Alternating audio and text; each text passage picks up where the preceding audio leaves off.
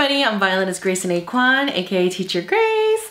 Welcome back to my channel. Today I'm going to do my first sit down, well stand up, tutorial on how to learn a new piece of music. And I'm doing this as part of a Bach to School giveaway! Yay! Rules on how to enter at the end.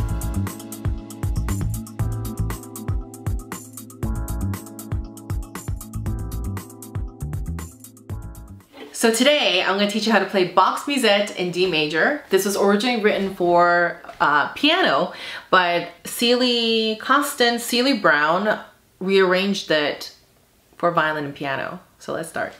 This is probably legit one of my favorite pieces to teach. It hits everything I'm looking for in a song at the end of book 1, or I would say in between Minuet 2 and Minuet 3 in book 1, because I feel like after Minuet 2 it becomes easy. The Happy Farmer is easy, Minuet 3 is easy, and then all of a sudden the Gavotte is like, oh my god! The Gavotte technically is like a level 2 piece in a lot of organizations. I like to put in this musette either while they're doing book 1 as a little extra motivator, or for competitions, or in between book 1 and book 2. The things that we will address in this piece will be bow distribution, chromatics, which means for my kids who are beginners, it's different color strips, or half steps and whole steps, anything with accidentals, aka sharps, naturals, and flats. When you learn it my way, we use a lot of fourth finger and a lot of interesting bowings. It has accents on the offbeats. That is great. I love doing those. I love training my kids to do those. It has lots of string crossings, which is great. I tend to teach my kids different bowings in this one. I make them look at it first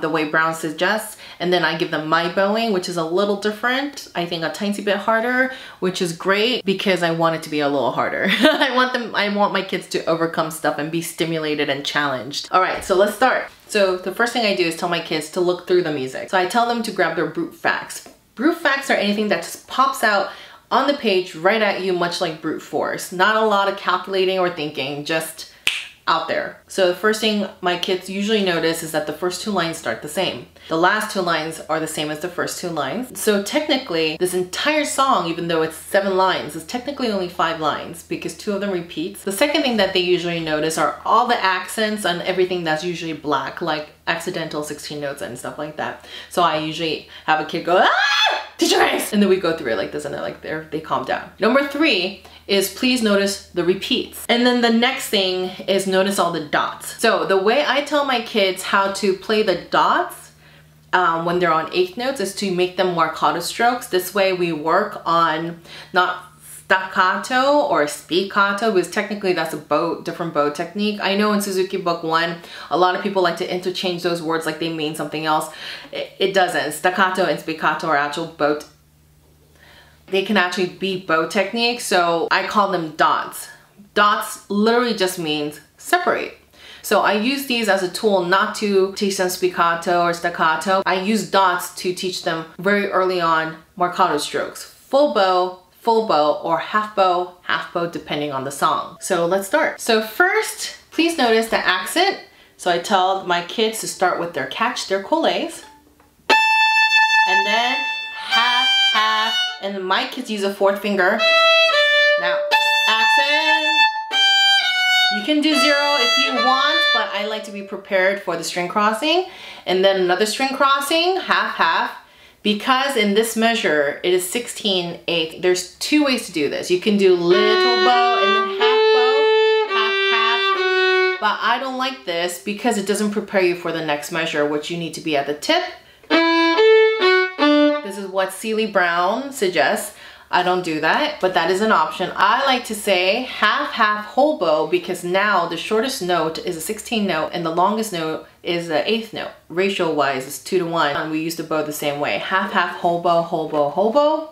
Half, whole bow, sustain, sustain sound.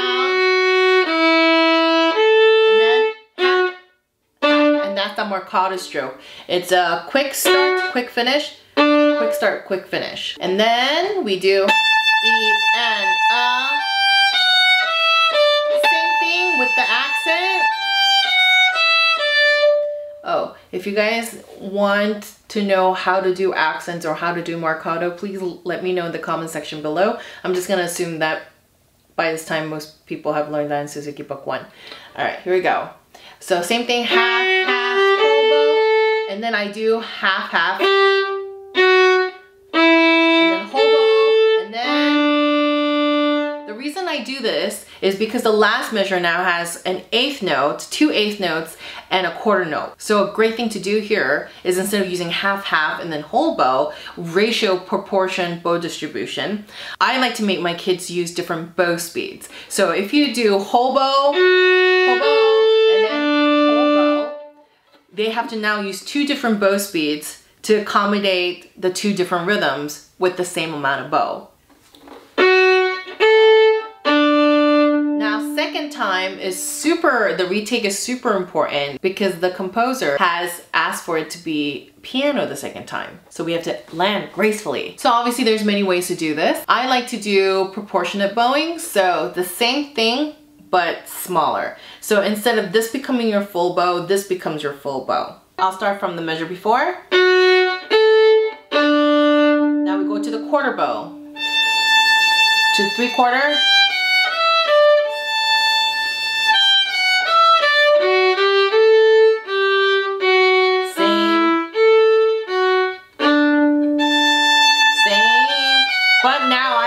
Here, crescendo to the frog. Now we're at the frog, where we can be ready for the last 2 measures, which I like, forte. And then another retake to a down bow, but this time we go to mezzo forte. So this is a great opportunity for students of all different levels to practice the 4 gradients of dynamics at this level, which is piano, mezzo forte, forte, and making sure that it does clearly sound different, or at least you try and make the attempt for them to all sound different. So now we're at a mezzo forte. So you make sure that this is loud. Straight bow, and then a little, just a tiny bit less. So I do whole bow here, same as before, and then catch. You can do 4/4. I do that with kids who are really struggling with the 4th finger so they get that exercise. With kids who don't need the 4th finger exercise, you can do 0/0. Now there's also 2 ways to do the bow. You can do the ratio bowing, which is 8th note half, quarter note whole. I like to have my kids practice the accent at the tip as much as possible, so I have them do the bow speed distribution.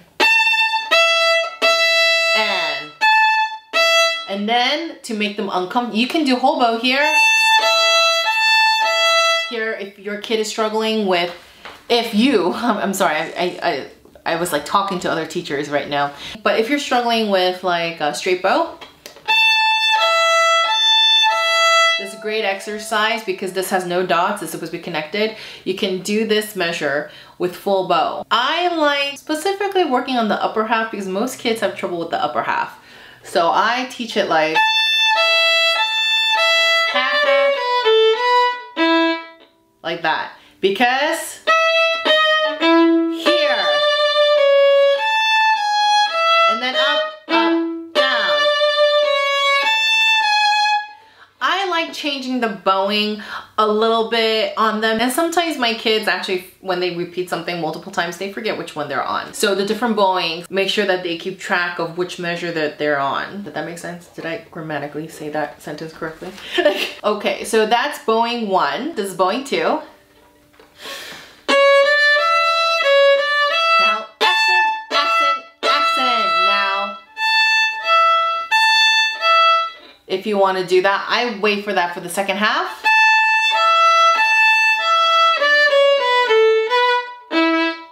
I did 2 ups. That way they can now practice 2 ups. Accent. Accent. So that's the second bowing I like to do. So what happens is every student is a case by case, every person is a case by case.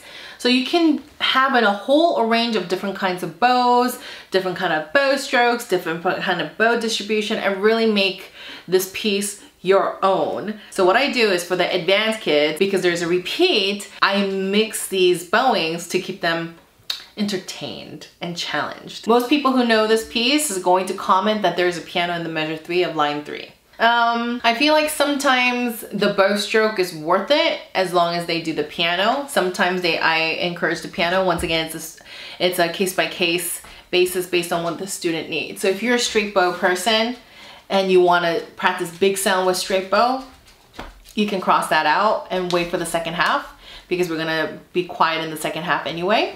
So you can do whatever floats your boat, basically. So how about this time I'll just do it the way I teach my basic beginners, okay? Mezzo, forte, accent, accent, accent. Now, quiet, straight bow here. Now 2 up-ups. Accent, hobo, hobo. And then the second time, a little quiet. Accent still at the front. Now separate. Now crescendo. Now this line is very special because we have a D sharp. D sharp is really special because it moves not the middle finger like the C natural, G naturals, but it moves the weakest finger. Most people think that the pinky is the weakest finger. It's the shortest finger, honey. Short doesn't mean weak. It's weaker than the first and second finger, don't get me wrong, but it doesn't mean it's weak. Do me a favor, go to a piano, a flat surface right now, and put your hand like this on a flat surface. I'm gonna use my leg as a flat surface. Move your thumb up and down, move your index finger up and down, move your pinky up and down, move your fourth finger up and down, without contorting. Lots of kids try to like contort without lifting any of the other fingers. Lift only the fourth finger up and down. It's quite difficult. Most people can't do it. It's because the weakest finger is the most dependent finger. So to move that to a D sharp, that's great exercise. So the way I like to train that is to have them do this. If you follow Annalie, one of my students, Annalie, on Instagram, you know that she had to go through what was called third finger rehab. This exercise, I created the third finger rehab. This is one of the exercises of my third finger rehab as a result of my accident as well. So you keep your fourth finger a little high to almost at F natural, and then you make your third finger go up, third finger go down, down. So basically what they're practicing is how to strengthen the muscles on the sides instead of up and down motion.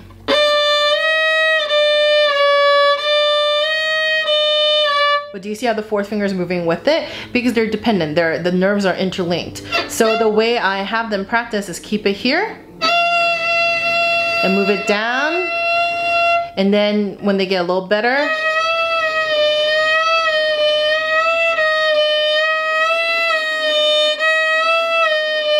and then the really hard one is this one. To be able to move your third finger back and forth with the fourth finger on the A or the A sharp. I like to exercise my kids' minds and their dexterity a lot. So this is a great song for that. So now let's start from line 5. We start piano. Now crescendo, the way we do that is little bow, now more bow to the half. Now these are dots. Half step third finger, which is also that raised third finger. Hobo, hobo, straight bow. That's the marcato stroke. And then hobo, straight bow, hobo, straight bow.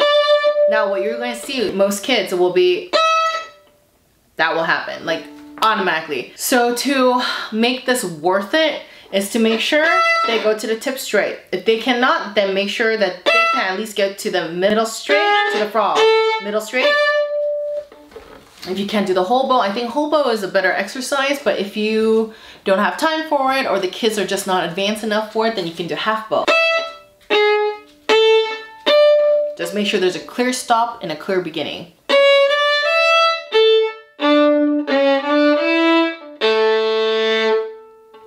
That's bow distribution with bow speed. Gotta love this piece. Gotta love this piece. And then we're back to line 1. Accent, accent.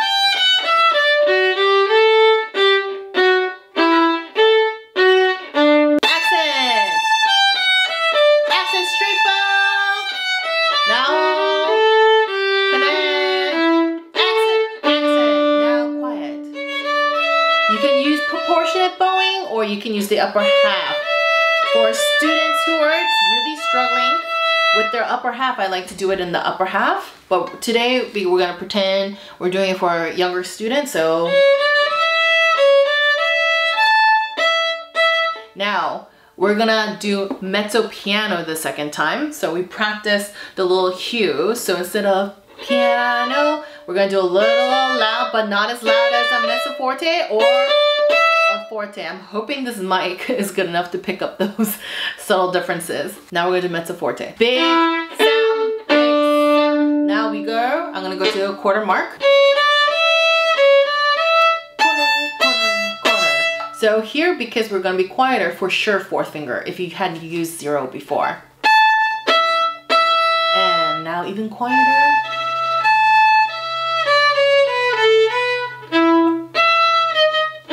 Accent, come back to the quarter. Accent, now come back to the quarter. Now crescendo just like before.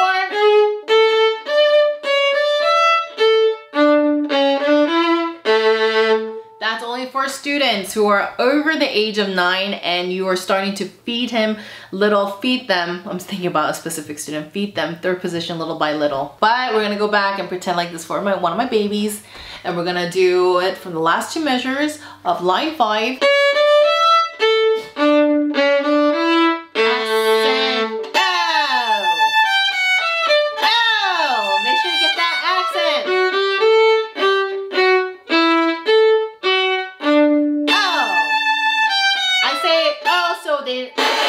Kids don't do that. O has like a O, and then there's a decay at the end. So I'm sorry, I say O when you're teaching a beginner and like you literally just taught them accents.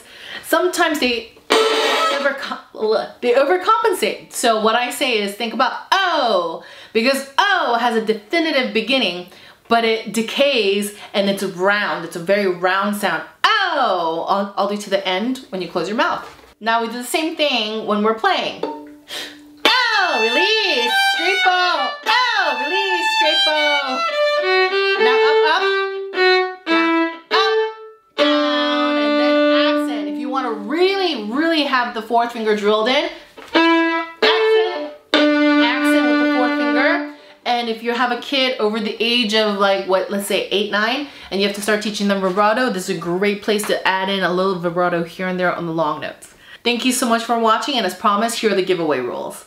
So Johnson String and I want to do this giveaway for students going back to school, 3 levels of necessity. So level 1 will be the 10 Little Classics. This is one of my favorite books to teach out of. My kids learn this book on top of the Suzuki books. We compete with the songs in here. It's really fun. So level 2 is for the intermediate violinists. These are 2 of my favorite pieces.